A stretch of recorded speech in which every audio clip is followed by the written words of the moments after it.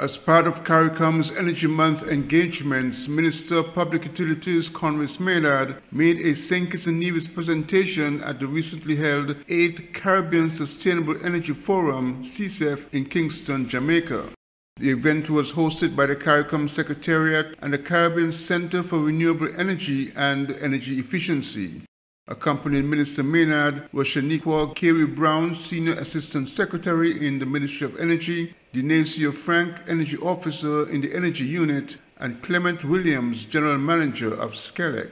Maynard said, quote, "This biennial forum provides an extraordinary resource as we prepare to present to the nation our framework for a feed-in tariff and electric vehicle policy," end quote.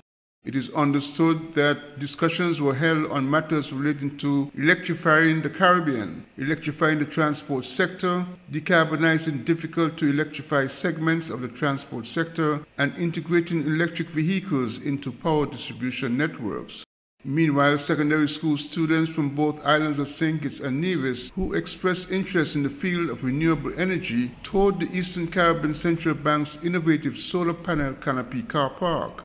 The ECCB tour was one of several activities planned as part of the observance of Energy Month 2023, being celebrated under the theme Accelerating Innovation, Driving Electrification. Glenn Bart reporting for SKN Newsline.